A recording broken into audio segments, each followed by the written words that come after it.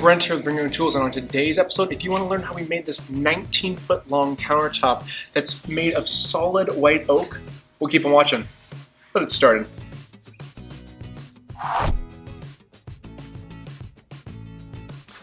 Ooh la la.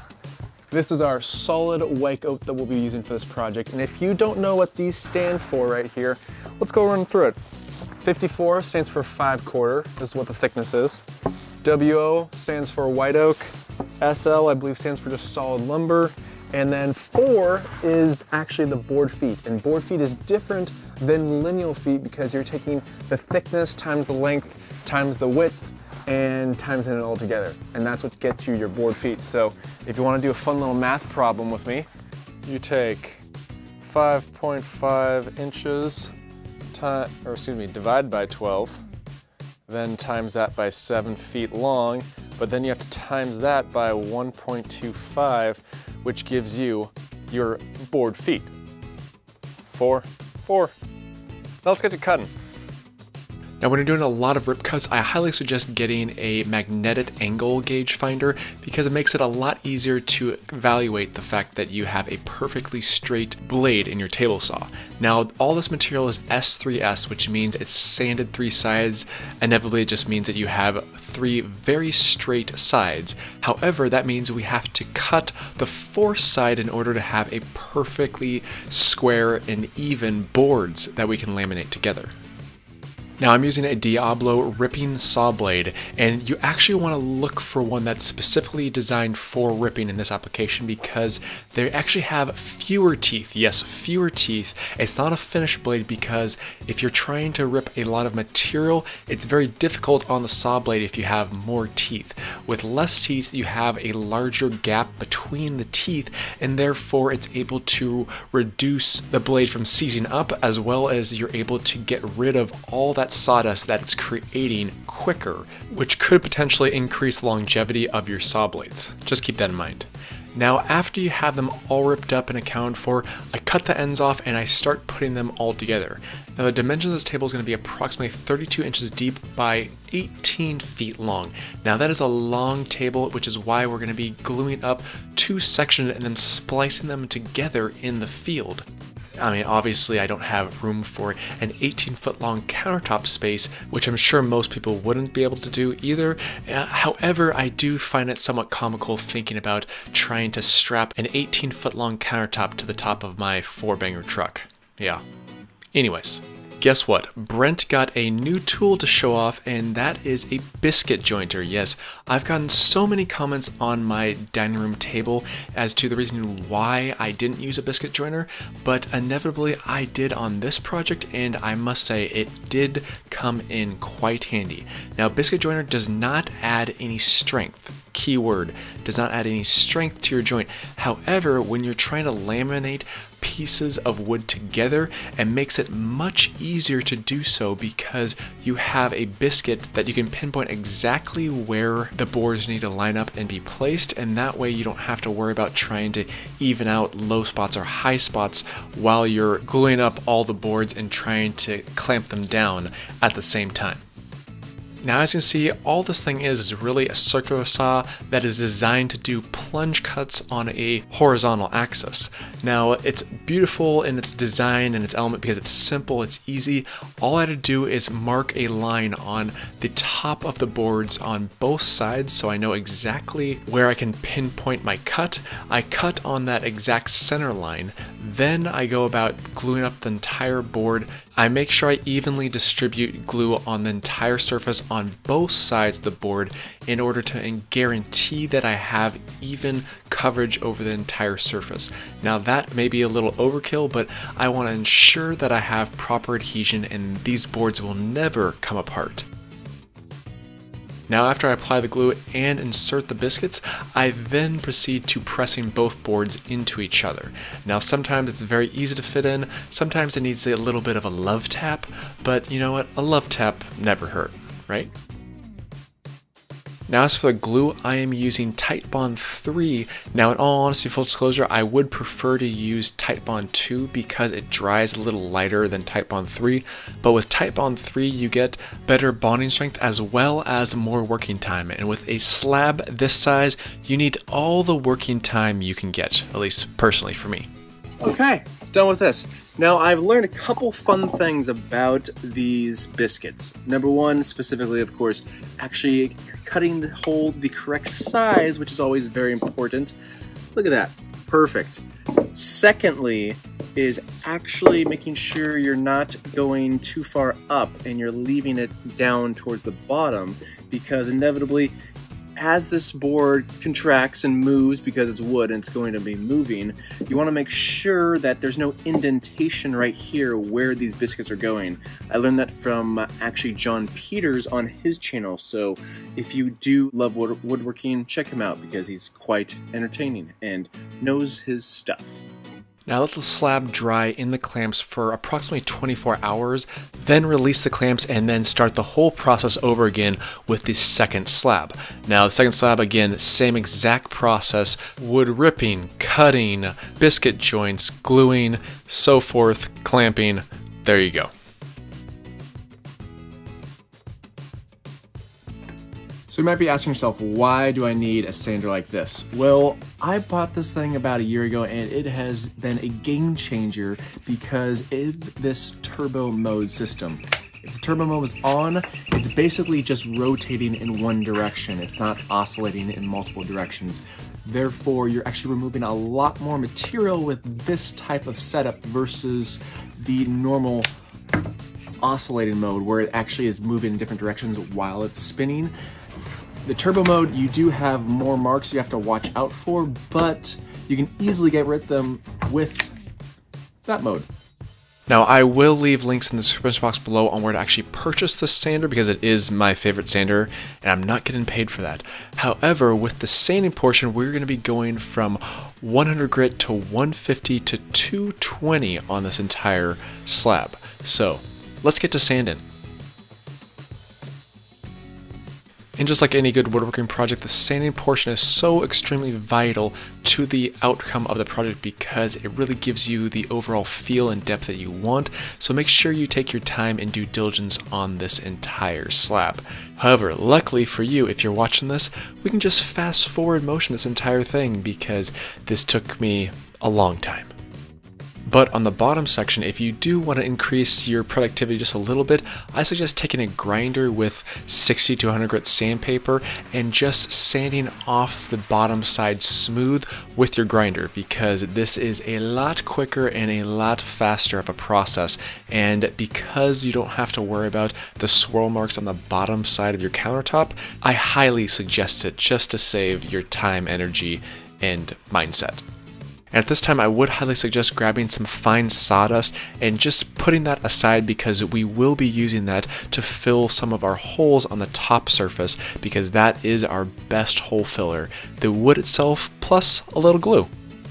Now I intentionally made both these slabs about 1 inch to 1.5 inches long in order to make a perfect edge when accounting for the thickness of our substrate.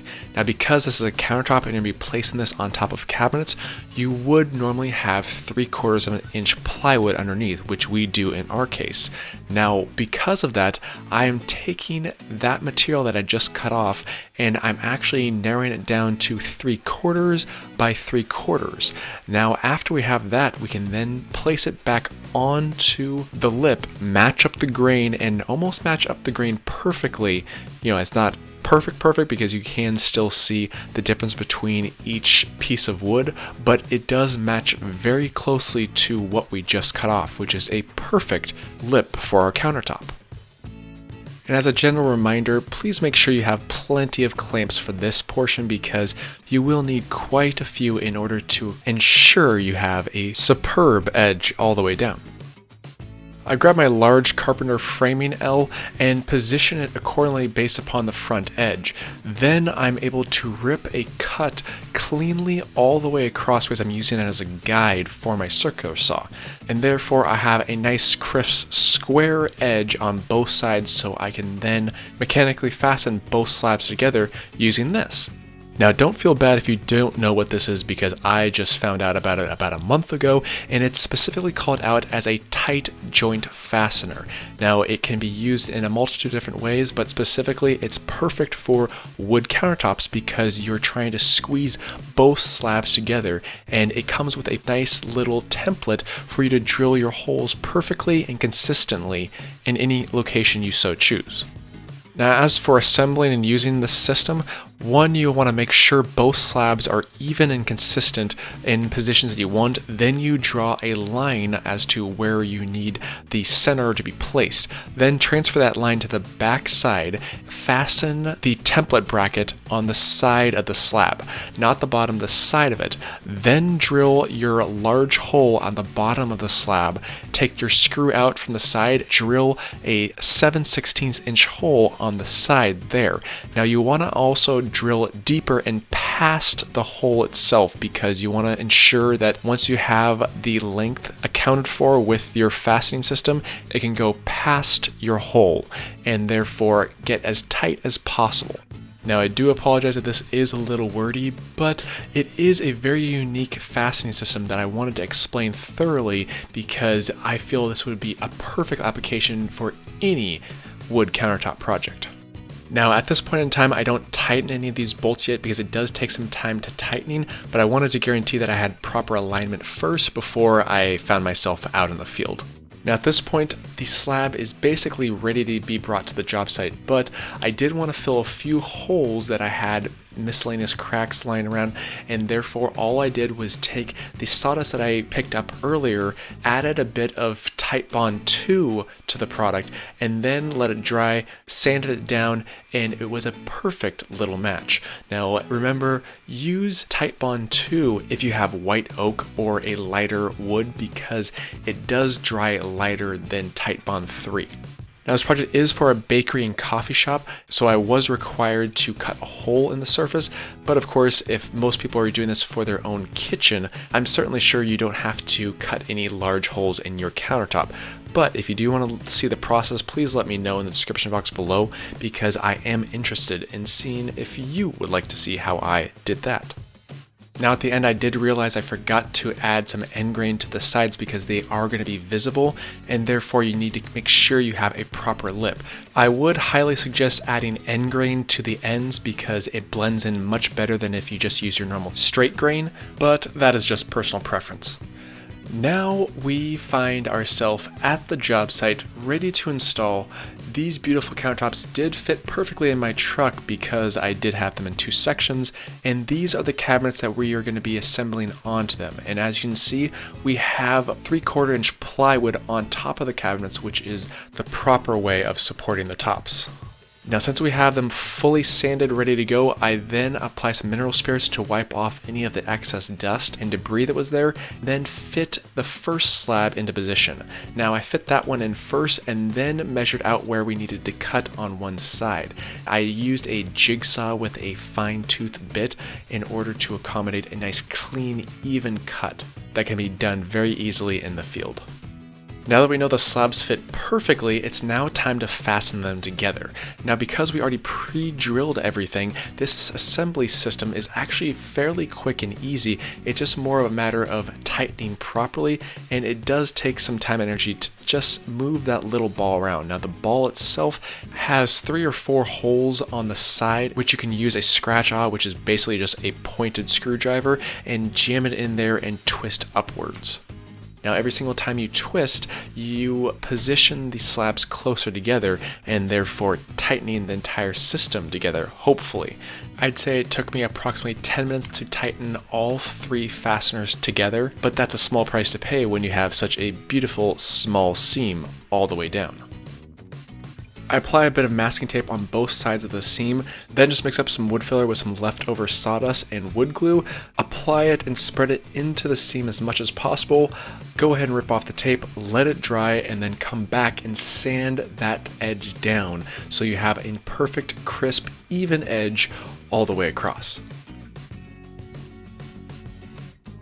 At this point, I take a tack cloth and just wipe down the entire surface thoroughly just to ensure that I have as much little dirt and debris that I possibly can pick up.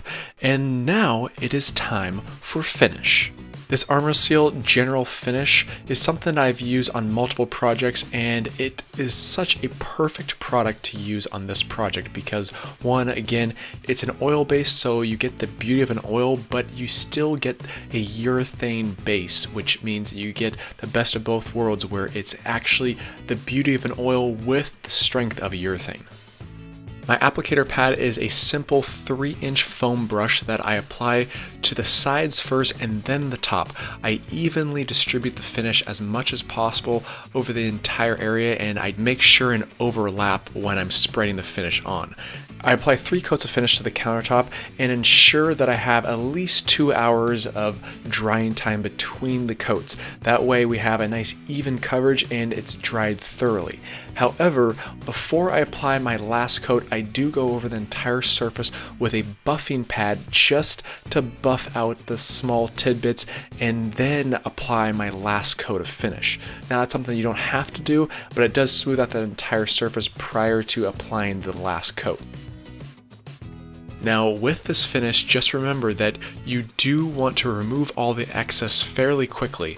When I started at one end and by the time I worked my way to the very end, I then immediately came back with some clean lint-free cloths and wiped down the entire surface.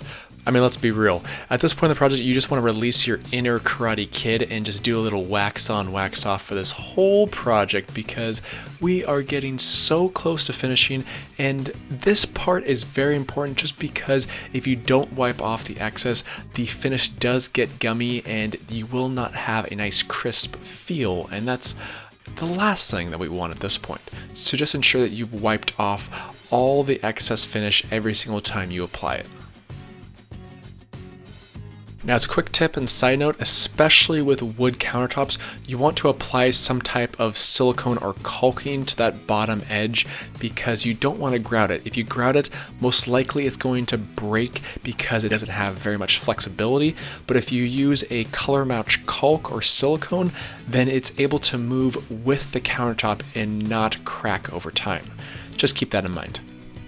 But guess what? After you have that taken care of and fully applied, we are done.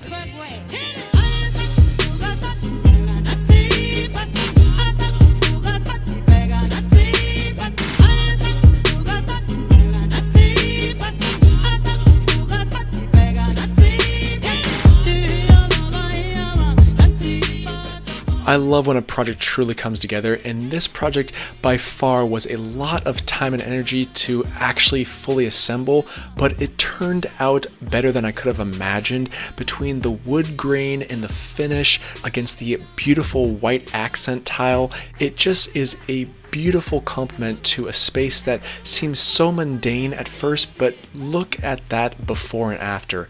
Now that is one beautiful, sexy beast. Oh yeah.